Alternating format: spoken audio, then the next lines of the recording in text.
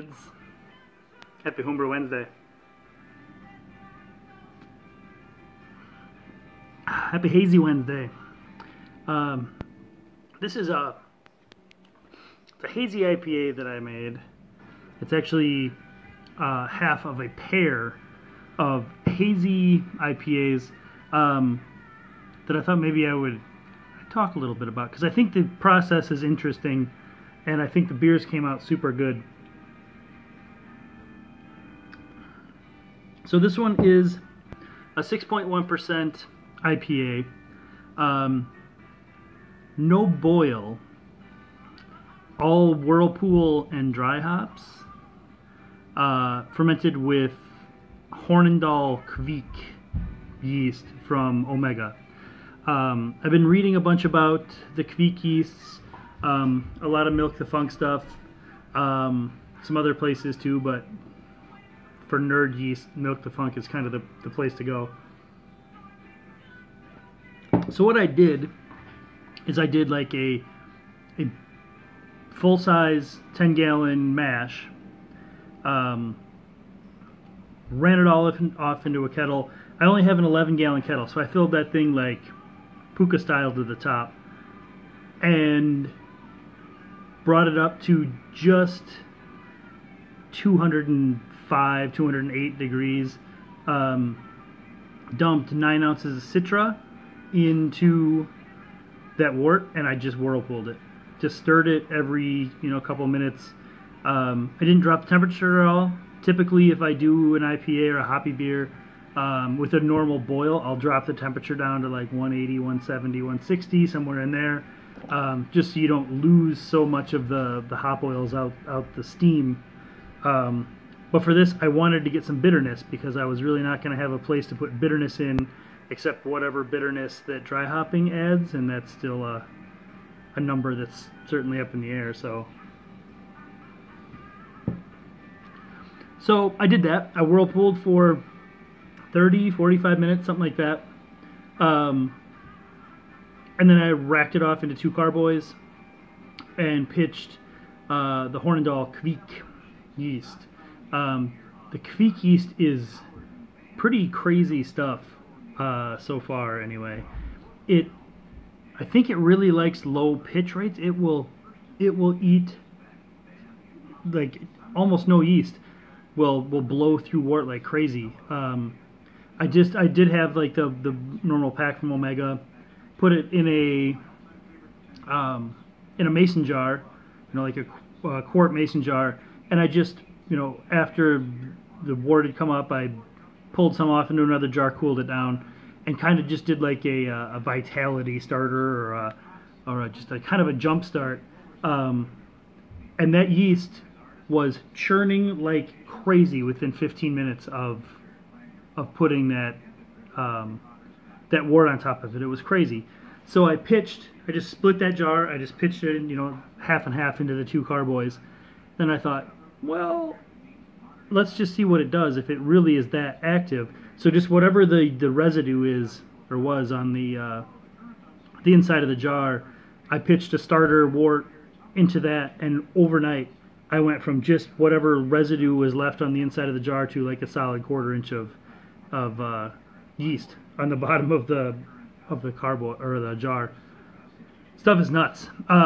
I fermented it super hot, like 95 degrees, ramped it up to over 100. Because I read that the hotter you run this yeast, the more citrus and tropical notes it throws. So this half of the beer I have dry hopped with 3 ounces of Azaka and 3 ounces of Mandarina Bavaria, and it is insanely citrus. It's crazy.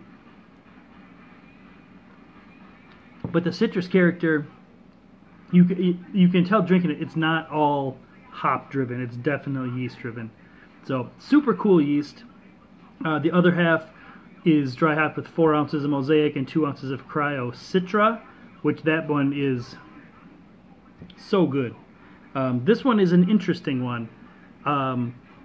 It for whatever reason, which I can't really figure out, the color is a little bit different carboy to carboy. I don't know if that's... Whoa, I don't know why. This one seems to be a little browner, and the Citra Mosaic is a little more orange, which seems strange. And maybe it's an oxidation thing, but I really tried hard to not oxidize this beer. As I was kegging it, I mean, I totally like did a full volume flush with CO2. The only thing I could really maybe do different is get a closed conical that I can pressure transfer with, but that's a big ask. So I did use an auto siphon on this beer versus the other beer. I didn't. I had a spigot, so I really think there's not much chance for oxygen ingress on the other one. Maybe the auto siphon is adding more than I think. So I don't know. It's interesting. But that's my story about raw Kvik IPAs. Definitely will not be the last one I do. I think it's a cool style. If you're looking for the Hazenation Haze Bra, I kind of believe not boiling your beer is pretty solid. The yeast is I mean, there's nothing really in here but haze. So not like it's a yeast bomb. You don't get sediment at the bottom of your glass when you're done. So it's super cool. In other brewing news, I have over there, actually, well, there is a Brett table beer that Jake and I are both making a version of because we were so stoked with one of the beers we had in Portland from a place called Logsden Farmhouse Ales called Table Bretta. Super good beer. We may have gotten like water bottles full of it and gotten the brewer in trouble for giving us water bottles full of his beer, but he was a super rad dude. Has been super helpful with the recipe, like overly helpful, honestly.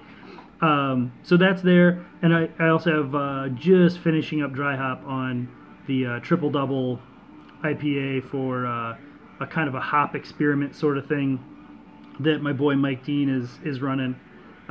So it's a triple double in that it's 3 hops, 2 grains, making it a big Mike Dean style IPA. So kind of cool. I'm using some hops I've never used before. I bittered it with Magnum, and I'm running Comet in the boil, like a big, like I think there was a 10-minute edition of Comet, and then maybe like 4 ounces at 10 minutes, and then like a 8-ounce Whirlpool. So it's going to be big Comet, and then it's got a double dry hop of Cashmere, which is another hop that I've had just one beer with lately that was super interesting. When we open the bag of hops and smell just the raw hops, it is a Pantera concert for sure. So I'm interested to see the dankness that comes out of this beer. I think it's going to be pretty rad. So yeah, that'll be coming. I'm going to try and keg that this weekend. I just dropped the second round of dry hops yesterday, so that'll give it like a between a 4 and 6 day second dry hop, depending on if I keg this thing Friday night, Saturday morning, Sunday sometime. You know, I can't be bothered to actually plan things, so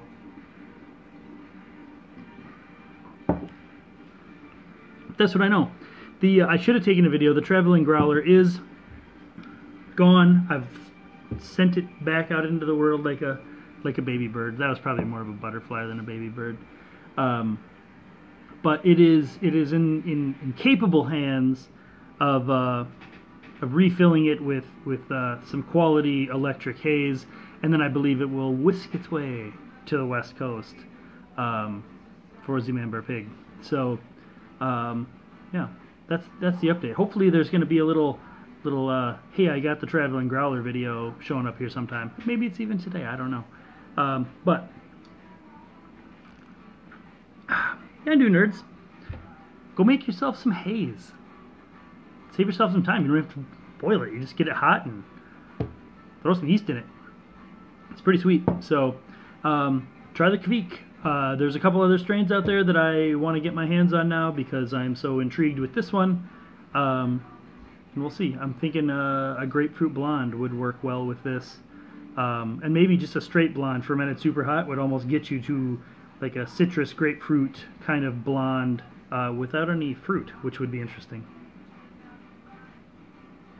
So we'll try it. And then I have to, yeah, you know, empty some kegs. So anyway, that's a little video. Down do, nerds.